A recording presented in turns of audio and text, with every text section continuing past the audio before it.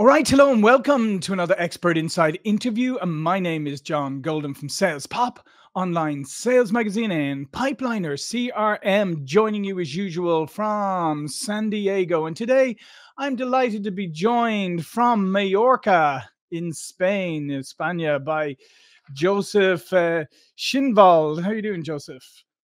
I'm fine, thank you, John. Pleasure to be on your show. It's a little bit Yeah, hot here in my. yeah, absolutely. And Joseph is the he's got a lot of experience, from the media associate publisher to vice president of multinational newspapers throughout Latin America, to a professor of innovative business design at 3 universities. This journey and over 50 TV show appearances have given Joseph a rich understanding of the ever evolving media dynamics. And so what we're going to talk about today is aligning the perfect host, guest, and audience for maximum impact. So every successful podcast, Joseph, right? It hinges on this element of the right audience, right guest, right host. So tell me, lots and lots of people are starting podcasts because it's become a thing now where everybody wants to be on a podcast.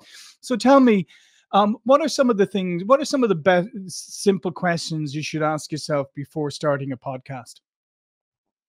Before starting a podcast with regard to aligning audiences? Yeah. Well, I think it's with just figuring out exactly what you're going to do, where so because I feel a lot of people just dive into a podcast without really doing the groundwork. yes. Well, I'm more like an expert in podcast guesting or guest podcasting. So, but I know a lot because I do this 7 years now. Also about starting a podcast. I have also my hobby podcast, On by the Beach, which is a spirituality podcast. So basically, in the beginning, you want to have already what I know from friends and from other people who have successful podcasts. You just have like 10 interviews already set up, maybe even 20. You launch your podcast like you launch a book. In other words, when you launch it, you already have like one after the other, because the algorithm works like this, that it puts you in the higher ranks when you have consistency. Consistency, even in the beginning, particularly in the beginning, it shows, like, even when you launch a book on Amazon, you go right away into the bestseller list if you have right away 20, 30, 40 reviews. If you have the best book in the world, if you have the best podcast in the world, and you're doing a podcast, let's say every 3 months, you will not rank in the searches. And if you have not such a great podcast, maybe, but you do it twice a week, you will be in the top ranks very fast. And that's what I know from my experience. But really, the resonance, that's what you wanted to also ask me later, right? Yes. So not so much about podcasting, but podcast guesting, the resonance. I have a few nice case studies. Mm-hmm. So let's get straight into that. So, okay, you got your podcast set up and you're ready to go. How do you figure out, number one, whether you're a good host, and what kind of guests you should be thinking of? The best hosts, the best podcasts, like yours, your number one global rank. So, like you have number one, that means you are in the statistically, your measurement says that you are like 3,000 to 7,000 and even more listeners. If you get a number 0.5 or even higher, that's the podcast I also target in my agency.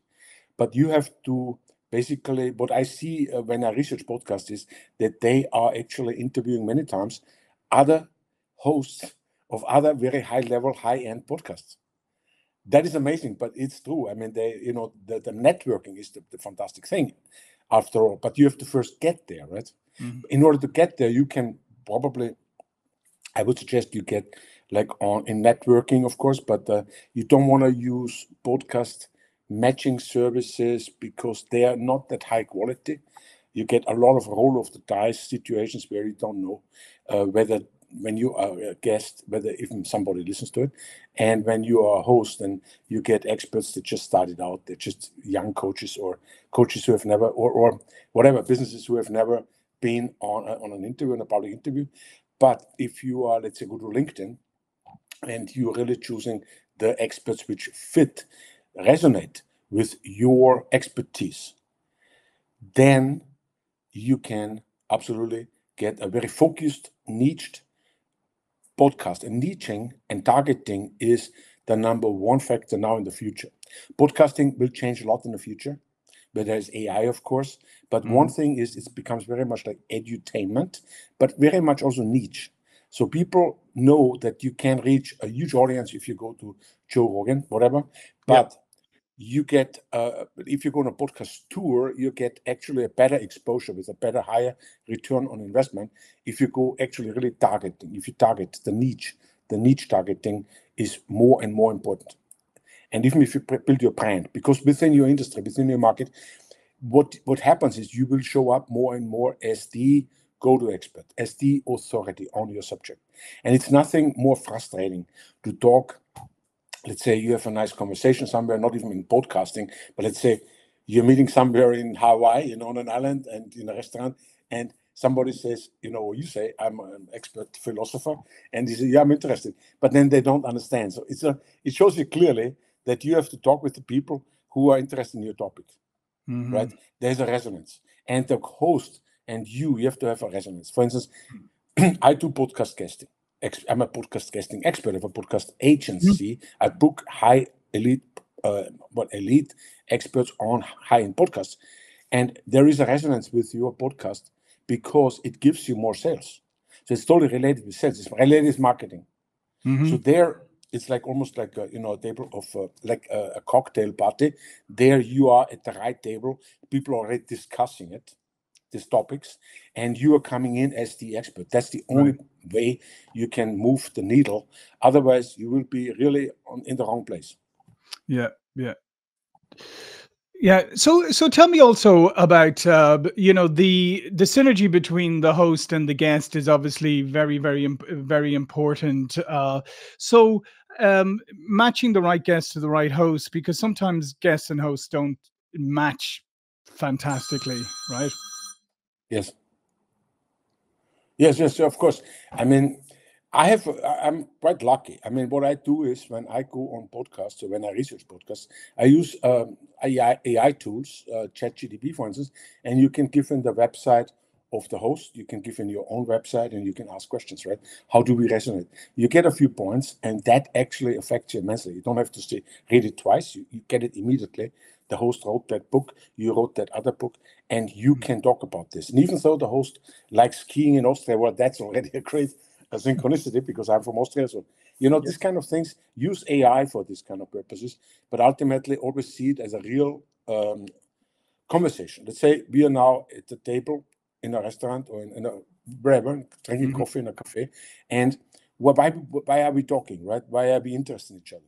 Somebody introduced us, or we just got to know each other, and then you listen and you first get to know the other person. Of course, follow the same rules, and then you can make your contributions in the conversation. But otherwise, when you talk only about yourself, then it's never good.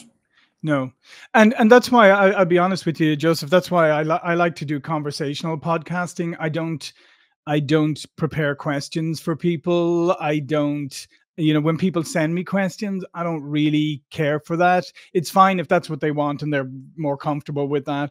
But I feel like it's the authentic conversation, because I don't, to be honest, I'll be really honest with you. Often at the start of my podcast, I don't know where the conversation is going to go, but I'm excited to see where it's going to go.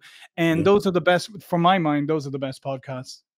Yeah, we resonate completely on that one, because I have been on podcasts many times and on television. This is my coffee machine. I'm so sorry. No, don't worry. So the thing is that I realize very much that when somebody says, and these are sometimes very good podcasts in the algorithm, there can be global one rank podcasts. The host says, "These are my questions," and they ask me to prepare. I don't like it. I like the free fall. The free fall, you cannot hold on to anything. Anything which is happening around me. Well, that's where the fear of public speaking comes in. But I overcame that a long time ago, and you only come the fear of public speaking by doing it many times. First, do it. And then you won't fear it anymore. Then it becomes a pleasure. It becomes joy and fun. And podcast guesting and podcasting, as you know, can be a lot of fun, but you don't want to be prepared so much. I had this experience with a very high level podcast.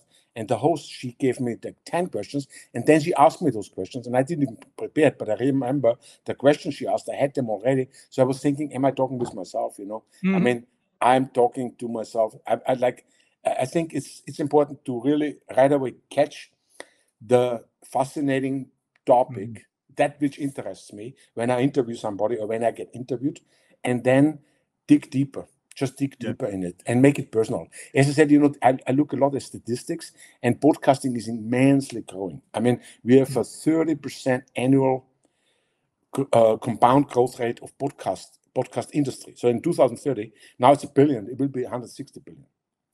It's growing immensely.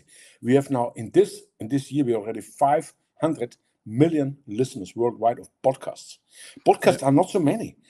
The number goes very high, 3 million to 5 million. But the active podcasts like yours, active ones, which you can expect every week an episode, they're only 40,000. Compare this to YouTube. Nothing, right? There's huge potential in this. But what I wanted to say about this is that the podcasting itself is a huge opportunity still.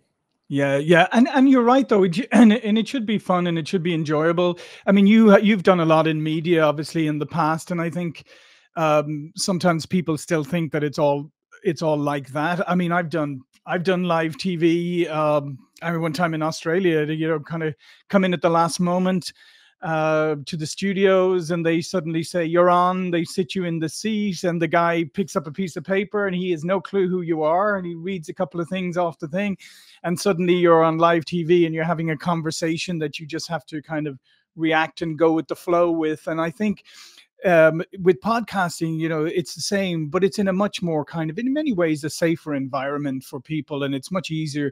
So I think if you've had any background in media, it definitely helps because you're more relaxed. But I don't think that should be anything that people shouldn't fear podcasting or get, you know, nervous about it. It's like everything else; it takes practice.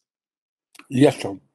Yes, absolutely. And you know, to say something valuable, maybe hopefully to your audience, is because we talk about resonance of the host and the guests. So how do you find out on which podcast you should be? So the first thing is always, really, that's what I do in my research for my clients and for myself. The first thing is always to look at yourself. What kind of expert am I? What is my positioning, my own positioning? And then you can find other, and you can do it on LinkedIn, you can do it just thinking about it from the books you read or whatever, but you can also do it very much with AI now. So I do this, you know, I go in and say, and I get this perfect pitch of the person, of myself, and ask for right away, what are 30 similar experts? Similar experts. Now, when you go afterwards to the biggest podcast engine, search engine, which is listennotes.com, you go there because it's very focused. Yep. And you say, in parentheses, you put that expert in one of those 30 experts which are similar to you, and then you find the 20, 30 podcasts that person has been on. And you can do this with 30 experts, right? So you actually can find really good podcasts where similar experts have been on, they've been at the table of discussion, bringing their unique value to it. And now you can do that also because you have a unique standpoint. Who cares and you don't care what the expert, the other competitor may be said, because you will say things totally different in a different way. Yeah. And you know, when you're a host, you will be interested in several people in your industry talking about the same topic, but in a different way. So that's a great way to know that you have a resonance, because you can also listen to the episode. And funny, you know, I studied all this a long time, and competitive research is big, you know. Yeah. But nowadays, you just go in there, and your biggest competitors come up in an interview. You can listen to them. You learn so much, you know, and then you can be on the same podcast. And I think part of it too, Joseph, as you referenced earlier, it's sometimes people who have no. You know, they have no real following. They have no real I mean, they have expertise, but they haven't built anything up yet. And they want to be on the biggest podcasts, right? They want to be on the big name podcast. Yeah, I know that topic. Yes. And so, and obviously, just like what you said, is that's not always the best thing for somebody. I mean, if it's great if you can, but it's much better to be on the right podcast rather than just to always want to be on the big ones. I mean, I know podcast booking agencies have this problem all the time with trying to manage expectations. Yes, so true, John. Now, but you know, there's the other thing. I mean, we don't want to, we want to be close to what reality is all about. I mean, I remember when I was young, I liked to go to discos, right? So I asked that guy at the doorman, how do you get this beautiful women? So he said, well, I always start at the top. But that was for me very important to know, because he said, when you start at the bottom, you might end up only at the bottom. You stay there. Let's say you have people say with the women, and I'm not like this anymore. I'm old, but as I remember when I was young, they have like a rating from 1 to 10. Right, a 10 woman is very top level, but you will start at 2, then you stay at 2. You might get married with her, right? That was his philosophy. I learned from it. But in the podcast pitching, in the podcast selection, you do the same, basically. Really, I think it's very important to start at the top. I mean, it might be kind of counterproductive, the whole thing, but I also, when I was in Buenos Aires and I was, invited 50 times. For the first time I was invited to television, I was right away in a very, very important, popular television, and I was like not seeing anymore myself. I saw myself from above. Then I didn't see myself anymore, because the sofa, the chair was empty. I was so nervous. 3 cameras on me, right? But you know what? The second time, the third time, I was like easygoing. It was fun. I was so confident. But now, the same thing with podcast guesting. If you are a real expert, if you're not an expert, you shouldn't even go on podcast. But if you're really, and you have confidence on your own expertise, that means you can talk. Any question is welcome. You can talk about it. You can bring it back to your own. You can bring a compelling story. You have a deep expertise, right? And you are entertaining, because that is one of the tendencies in podcasting. More and more young people listen to it. They want to also be entertained. So it's edutainment. It's edutainment. And if you do that, you can start on the top. You can go right away. I have clients, they just wrote a book. They've never been on camera. I say to them, we have to have a video because of you, because the podcast host wants to listen to you first before they accept you.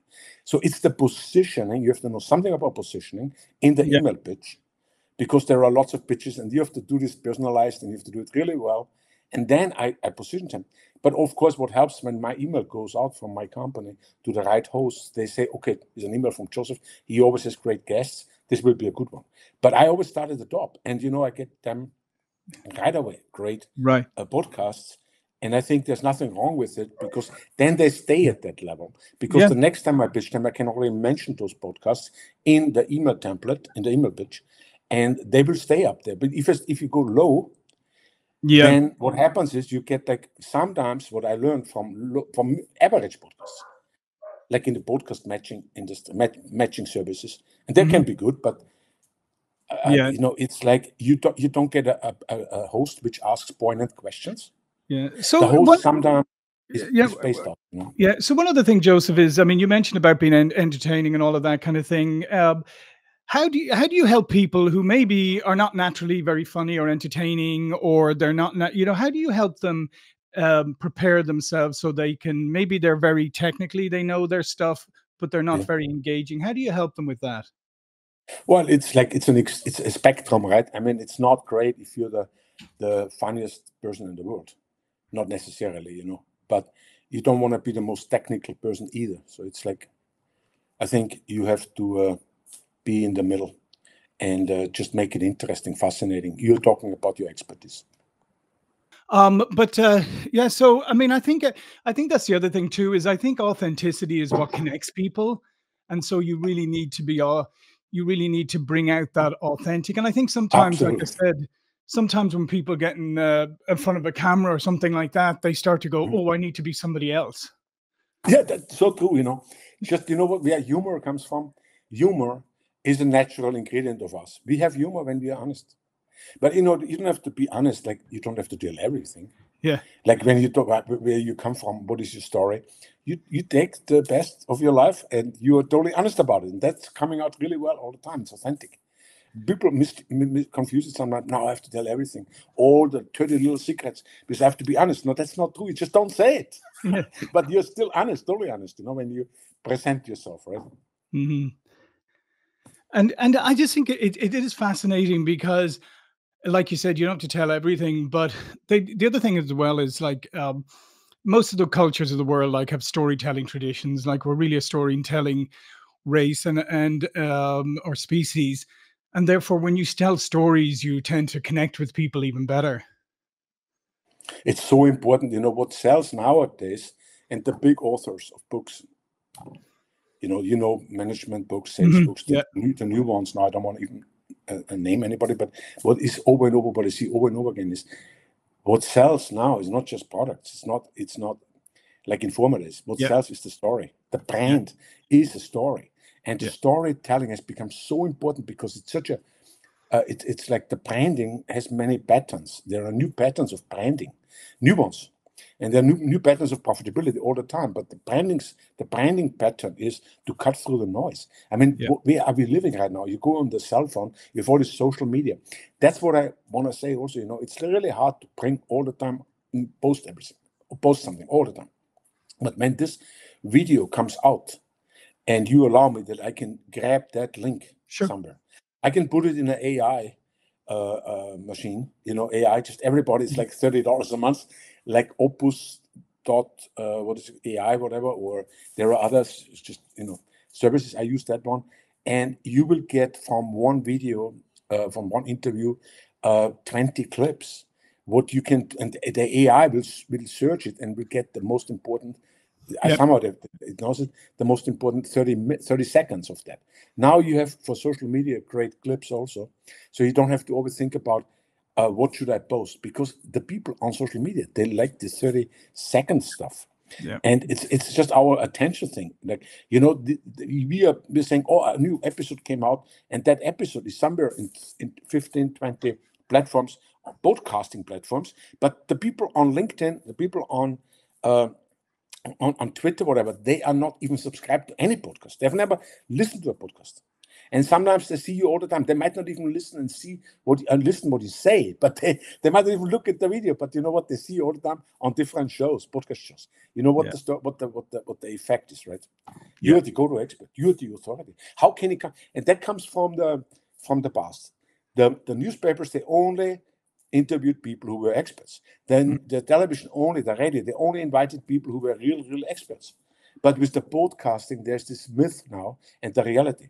The myth is that when you are so many times seen, but on social media, that you're on different podcasts in your niche, and you talk always about the same topic, but in different ways. They just see that from time to time, and then the myth will be that you are the expert. And if you have written a book, that helps you immensely. I mean, for influencers, that helps you immensely. The reality is that somebody has pitched you to the shows. That is our time right now. I mean, it's just you have to take advantage of it. In former days, you would have had to be a university professor in 3 universities. Then they will invite you. Now you say, I am. You put it in the pitch. You have written this book, and you can go on 30 podcasts, or you can have this new startup business, and it's a very unique startup idea, and you have actually time, 45 minutes, to talk about it, and that's 30 times a year. I mean, this is amazing, right? PR. The reach and scalability of this is absolutely incredible. So, well, listen, Josef, this has been fantastic. All of Josef's information will be below this video. But before we go, please do tell people a little bit more about what you do. Oh, thank you very much. Well, I have actually a free ebook, and the ebook is about how to pitch yourself to high-end podcasts. I have a formula for it. It's a very easy formula, very methodology is very easy. I mentioned it already. So what I do is I give this away for free. But if somebody, let's say, have more money than time, not that I say my service is expensive, my service is it's a premium service, but I actually book experts on high-end podcasts. So let's say if you have written a book and you want to be getting the message out, you can come to me, we can have a discovery call. And then I will research and I make the positioning and the pitch for you, and you can appear within a month on, let's say, 4 top-level podcasts. That means top level for me means a great host, great audience, podcast where there are other great guests, and you get 1,000 plus audience. Sometimes 10,000 audience, but I would say it starts from 1,000 plus. A 1-star podcast is 5,000 plus usually, right? So I would say I mostly get my clients on 1%, even higher. Some clients want only 0.5%. So that's what I do. I actually have this website which is called guestexpertsonair.com. There we can have a discovery call, and that's where I help you get on the podcasts in your niche and with a big audience, where you can talk about your company, where we strategize, we are going to get the marketing goals you want to achieve. And if you want to know more about this and want to do it yourself, maybe if you have more time than money, can also be, right? So then you can do it yourself, and it's not a big deal. You do 3 hours a day and you get one great podcast for yourself every month. That's 12 podcasts a year. You appeal like almost 100,000, 50,000 people, right? So you go to guestexpertsonair.com/podcast promo. Yeah. Promo means promotion. I say it in an English pronunciation. See, what? No, podcast promo. Podcast promo, yeah. Excellent. Well, listen, thank you so much again, Josef. And thank you so much for spending the time with us as you're island hopping and jumping around the world. Yes, indeed. Yeah. I am still, I like to still, after COVID, particularly after COVID. Yeah, for sure. Absolutely. Well, listen, thanks again, Josef. Thank you for watching and listening, and I'll see you all again very soon. Thank you. Thank you, Johnny. It was a pleasure. Thank you very much.